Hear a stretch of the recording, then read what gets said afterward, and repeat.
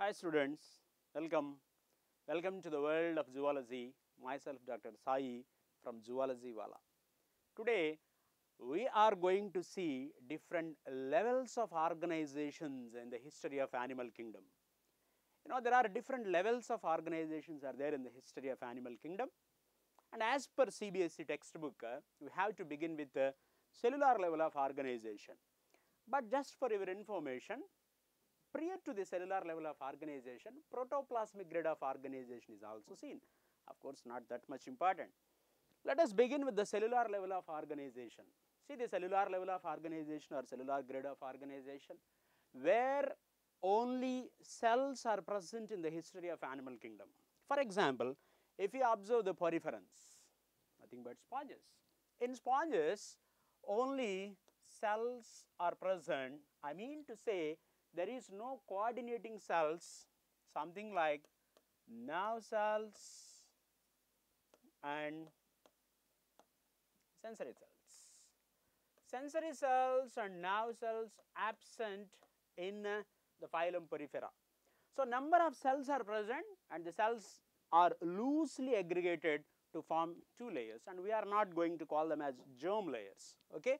Only cells are present and loose cellular aggregation is observed. Sensory cells and nerve cells are absent. This is seen in phylum Porifera. See the poriferans, and you can see a large opening here. Large opening here. What is this large opening? And the large opening is called osculum, O-S-C-U-L-U-M. Osculum is the large opening through which the substances will come out, including water. And ostia are the number of openings present on the surface of body. Ostia are nothing but pores, holes. That is the reason why it is called porifera. Pori means hole, H-O-L-E. Fera means bearing or having, hole bearing animals. That is all about the cellular grid of organization. And if you observe the next grid of organization, tissue grid of organization. Where do you find this tissue grid of organization? The tissue grid of organization is seen in ctenophorans and cnidarians, and of course in the evolution, cnidaria, phylum cnidaria and phylum ctenophora. These are the two organisms where tissue grid of organization is seen. I mean to say, here sensory cells and nerve cells developed. Nerve cells and sensory cells are developed, so there is a better organization, better coordination between the different types of cells, which is not seen in previous phylum in cellular level of organization. So here cells are combined to form tissues. Cells combined to form tissues. That is the reason why it is called tissue grid of organization, seen in phylum cnidaria and phylum ctenophora. See the ctenophorans, see they are emitting the light. Bioluminescence, the property is well marked in ctenophora. You know, some cnidarians also exhibits the bioluminescence. I will explain the bioluminescence in next sessions. And this is the tissue grid of organization. Let us observe the next grid of organization called Argon grid of organization. Cells combine to form tissues, tissues combine to form organs. Argon grid of organization is developed than tissue grid of organization, and tissue grid of organization is developed than previous one, cellular level of organization. Where this argon grid of organization is seen? Argon grid of organization is seen in Platyhelminthes. See this? There is one phylum Platyhelminthes. What do you mean by Platyhelminths? Platy means flat. Helminths means worms. These are called flatworms.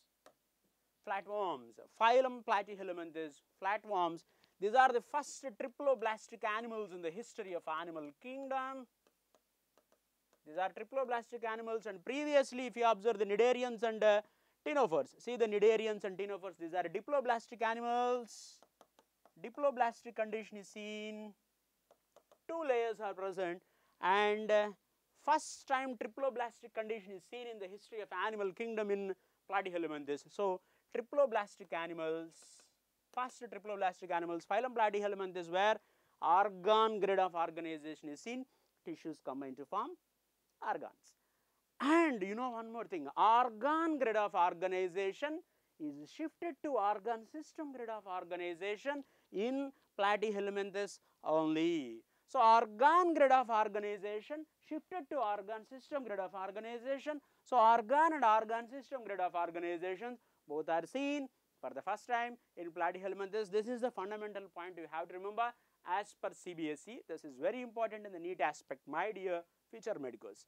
So, this is the platyhelminthes which shows both organ and organ system grid of organization, and organ system grid of organization is seen, as I said, from platyhelminthes onwards. The next one is Aschelminthes, followed by Annelida, Arthropoda, Mollusca, Echinodermata, Hemichordata, Chordates, whatnot. So, starting from these platyhelminthes onwards to the last one, higher phylum, phylum Chordata, all organisms will exhibit this organ system grid of organization, which is highly developed. My dear friends, you have to remember one thing. So, if at all only cells are present, how can you consider that animal as a developed animal? Sensitivity is nothing but showing response to the environmental conditions. That is the tremendous property which is seen in animals, showing response to the environmental conditions. Of course, plants also show the response to the environmental conditions, but nodding of head. For example, if teacher asks, are you able to follow the class? Then you will say, yes sir, no sir. This is response. The response what the human being or animals will exhibit, that is possible because of sensory cells and nerve cells. Human being a very intelligent animal which is having the self-consciousness. For all this to happen, nerve cells play a crucial role. Such an important nerve cells and sensory cells are developed in the history of animal kingdom for the first time in diploblastic animals, isn't it? Sensory cells and nerve cells absent in poriferans. They are seen in case of cnidarians and ctenophores. I mean to say, organization is observed. So, tissues organized to form organs. Organs organized to form organ system. Organ systems, so many organ systems are present in the human being body, isn't it? Digestive system, respiratory system, circulatory system, cardiovascular system, skeletal system, musculatory system, genital system. So many systems are developed because of the coordination, because of integration. So that integration is considered as one of the developed property of higher organisms. So human beings or mammals stood top in the evolutionary ladder because of having this highly developed organ system grid of organization. These are about the types of organizations, my dear friends, and in the next session we will meet with different types of circulatory systems. Thank you.